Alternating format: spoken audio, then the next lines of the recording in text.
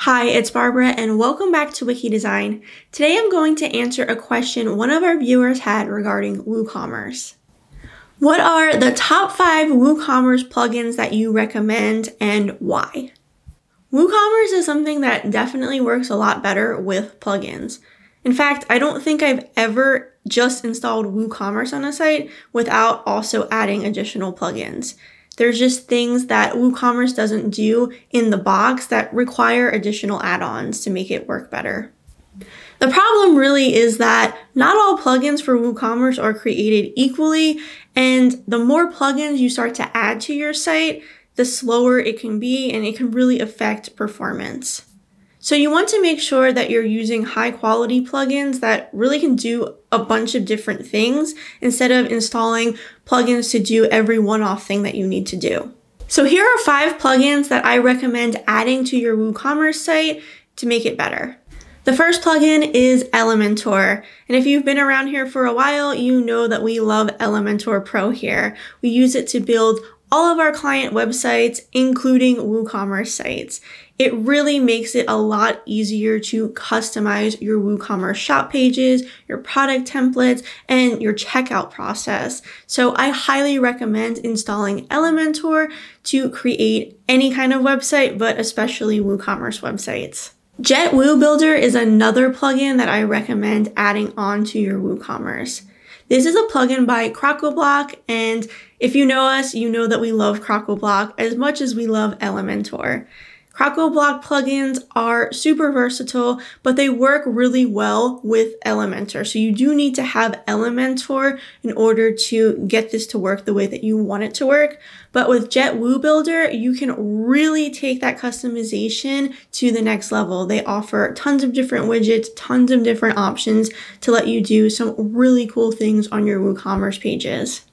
SmartFilters is another Crocoblock plugin that I totally recommend. If you have a lot of products on your site, you probably want some advanced filtering or search options. It just makes the overall user experience a lot easier. And this will definitely make the process of creating those filters a lot less cumbersome. We've used SmartFilters on several client websites, and it's really helped us create a better user experience for those sites, so I highly recommend this plugin. Happy Files is another plugin that I don't just recommend for WooCommerce sites, but any site that has a lot of images. But with WooCommerce sites, there generally is tons of images because you're uploading sometimes several images per product. One thing that's kind of annoying about WordPress is their media library. When you upload things to the media library, it just goes into one big folder. So if you ever have to make edits and try to find an image, it can be really annoying because you have to scroll through maybe thousands of images.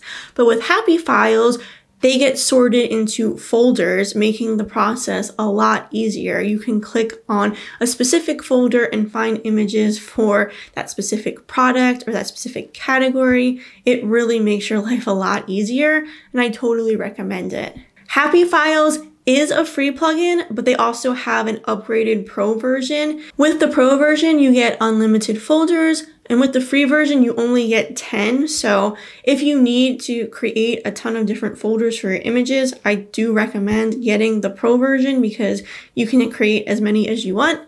But if you only need up to 10, the free version might work just fine for you. No matter how optimized your website is, people still might abandon their cart, which is why I totally recommend installing the Abandoned Cart plugin. This plugin will hopefully help you get back some of that lost revenue. It captures users' emails in the checkout process, and if they do abandon their cart, it will email them to give them a nudge to complete their order. It's great for marketing purposes, and this is a totally free plugin, so I highly recommend adding it to your WooCommerce site. That's it for today's video. I hope that you found it helpful, and if you have any additional questions about WooCommerce, leave a comment down below and I'll try to answer them in a future video. Thank you so much for watching, and I'll see you next time.